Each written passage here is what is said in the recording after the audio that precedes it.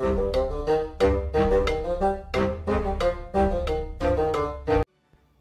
and welcome to the Criticulus. Today, yes, we are in Age of Mythology Retold, and we're doing another guide video. Today's guide is the Atlanteans, and we're doing none other than the king of the Titans, Zeus's father himself, Kronos. Now, why he's on the Atlanteans, I'm not quite sure, as he's definitely got Greek heritage, but hey, we're going to cover him, and we're going to be talking about everything that makes him a decent choice. Now, he is meant to be the god of time, I believe so, and it actually works really well with Age of Mythology because he has some time-shifting magic and powers that we're going to be going over as well. And don't forget, if you like this video, don't forget to hit that like button and subscribe to the channel. But anyway, Kronos. Now, it says his focus is siege and myth units, but like I said, he does have that time shift ability. We will be talking about that a little bit later. Now, the first thing we have to really mention is that you actually receive 2 free myth units with every age you go up, which can be incredibly strong for helping you kind of defend in those early stages. Not to mention, if you actually happen to lose a siege unit or a myth unit, you actually get 20% of their resources back, which I think is bloody awesome. Also, interestingly, buildings construct 25% faster when near manors. Now, manors are your houses. So being strategic as to where and how you place them could make a big difference in how fast you actually set up and later advance in the game too.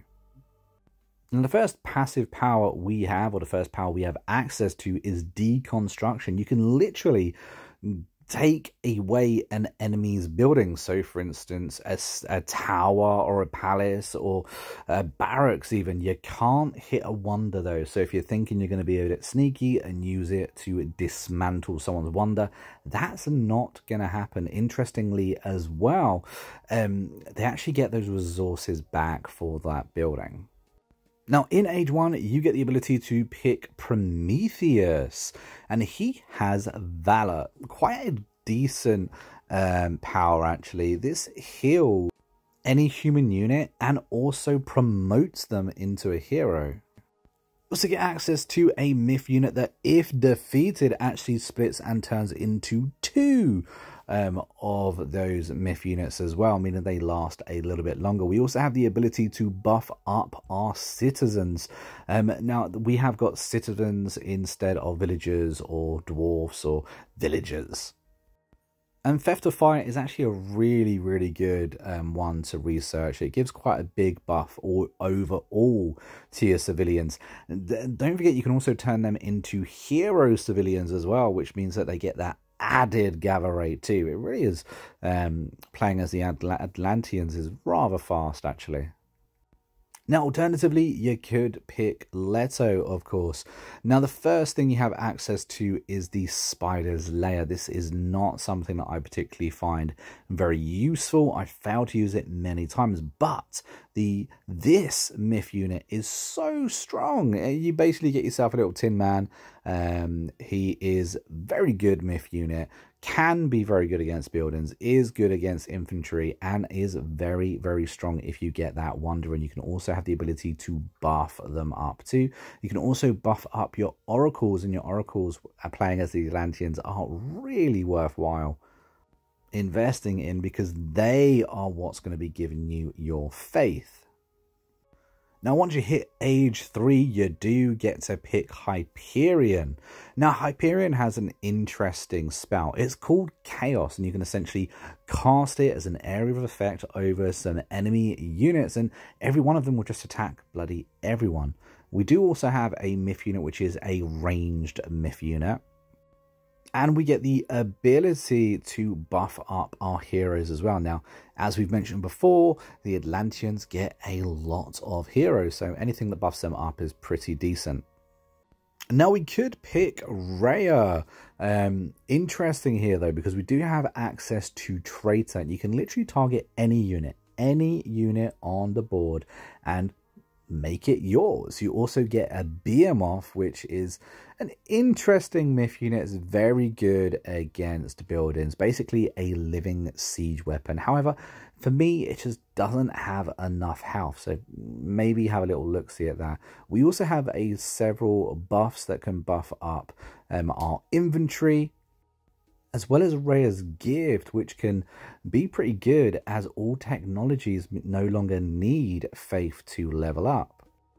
However, that is a little bit of a double-edged sword when it comes to actually unlocking that Titan's Gate and that costing double the amount of faith needed. Now, for Age 4, we get access to Helios, which is a really, really cool line.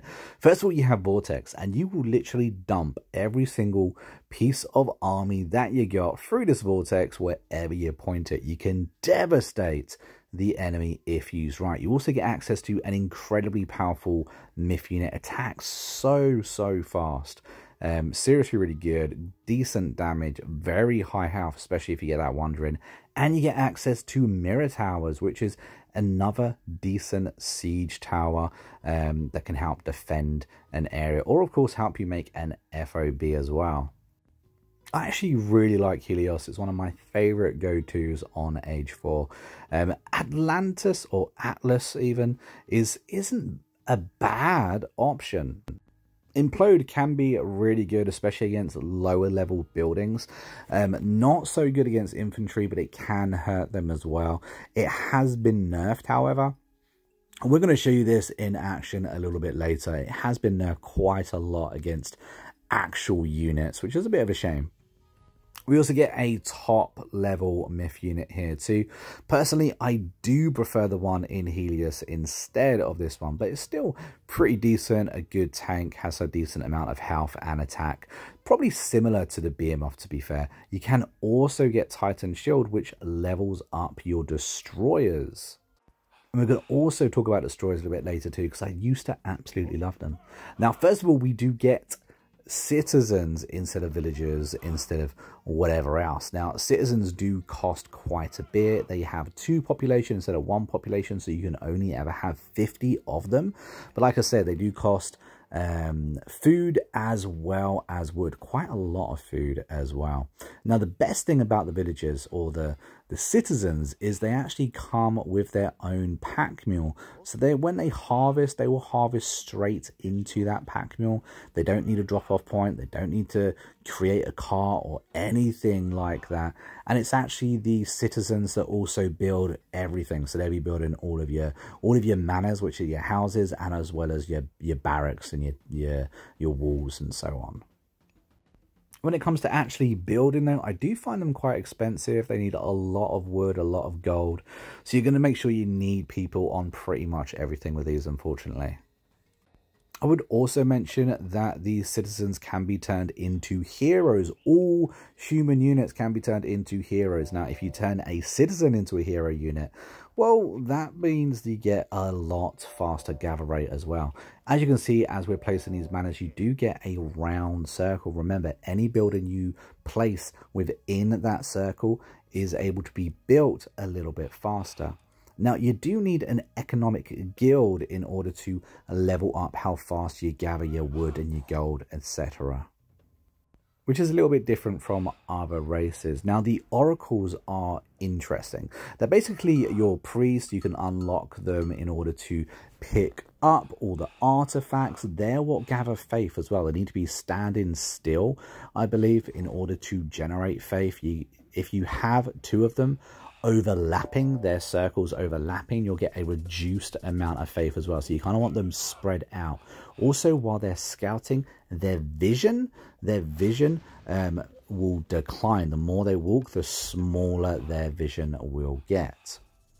And as you can see, we're kind of like experimenting with time shifting right here.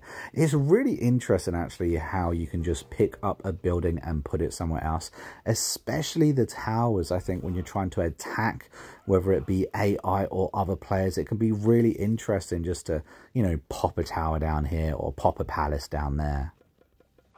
Now, not too long ago, I did mention that you can turn your citizens into heroes, but you can turn every human unit into a hero. They do get an increased amount of health, they do get an increased amount of attack, and remember, heroes are good against myth units as well. So as playing as the Atlanteans, myth units are kind of vetoed. One thing we should really mention about the time shifting is that it can be quite slow. The process to actually, pick up a building and put it somewhere else, although it is handy, although it's definitely interesting if you want to move your own kind of city as well, it does take a little bit of time. So, forward thinking when it comes to time shifting is really, really important. And alternatively, when it comes to time shifting, we do actually have deconstruct, which is an interesting power. You can essentially find any building that you no longer want your enemy to have and just straight up delete it. And considering you actually get this ability very, very early on, as in you get it as soon as you start, of course you get one free go as well, which I quite like. You're able then to really put the enemy on a back foot because they've just spent all that time making a building. You've just deleted it again. They then have to remake that building, which is interesting. Playing as the Atlanteans as well is the best race if you want to build defensive. If you want to go heavy on walls and towers, you really can. They have walls that have a mad amount of health, upwards of 3,000 health total. With technologies, it does go higher. And as we're talking about turtling down, we should really talk about the mirror tower. The mirror tower is a tower that we have access to if you choose it, of course. It's got a similar amount of health to a standard turret tower. However, the attack is considerably better. These things hit really, really hard. So if you manage to put them in the right places, put some walls around them for a bit of protection, they can take out a lot of units. If you're going to try and play turtling down, try and play defensively, the Atlanteans really are the best race to go. However, I wanted to take a second to talk about the destroyers, to talk about the automations. Now, again, they're a unit that you can choose to build. One of their party tricks is that if they get into battle, if they end up dying in battle, at the end of the battle, if anyone's left alive, they will repair and perhaps even refix a fallen automation warrior, which is really, really interesting. Now, I always thought the destroyers were the best infantry unit that the Atlanteans have. You also have several upgrades for them, including being able to turn them all into heroes as well. However, when you fully upgrade the automations and fully upgrade a destroyer, you can see a remarkable difference. The automations vastly outdo them both in power and health. So it really is something to consider when playing as the Atlanteans, whether you want to go down the destroyer route or not. For me, if you end up picking the automation route, I cannot blame you. They're a fantastic marching army to be working with. Now, Traitor is a power that I didn't ever really use too much at all. Something that I definitely overlooked. However, Traitor can be really, really useful. You can target any myth unit, any infantry unit, any human unit, any myth unit, and turn it completely against them. That does include units that you can summon in as well. So if used correctly, Traitor can be used really, really well. Now it's time to talk about Vortex. Vortex is my favorite god power that you can possibly get. I just think it's amazing just to be able to dump your entire army on your unexpected enemy, and it's in an instant. And of course, once you get your wonder, once you get pretty far into the game, you have access to Vortex pretty freely, really, and then you're just relying on the power of your army, to get the job done. In my opinion, it's a fantastic way to just absolutely ambush the enemy. Implode can be also equally a great final spell. It's really good against buildings, but it's not very good against infantry units or units in general. So keep that in mind. Great against buildings, not so good against the actual army that may be marching towards you. But there we have it, guys. That is everything I've got for you on Kronos and the Atlanteans. Hopefully you enjoyed this video. If you did, don't forget to hit that like button, subscribe to the channel, and if I missed anything out, any power that perhaps you think is much better than the ones that I pointed out, let us know down in the comments. But until next time, I've been a monk, you've been critically curious, and I'll see you in the next video real soon. Until then, take it easy, happy gaming.